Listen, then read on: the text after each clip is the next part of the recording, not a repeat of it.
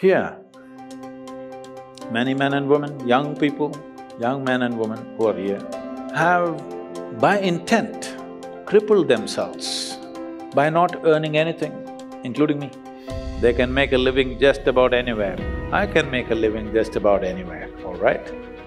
But consciously, we've given up that privilege and want to live in people's offerings because our lives are dedicated not towards survival process.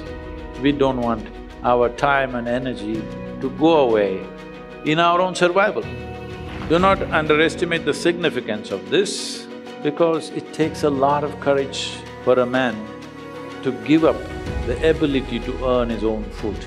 It takes a lot of courage.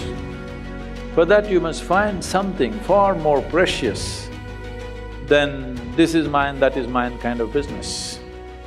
So people have been gracious enough, wonderful enough that they've been taking care of this. So people make the offering and we receive it as prasadam and eat it. So we live on this. We are ever grateful for that.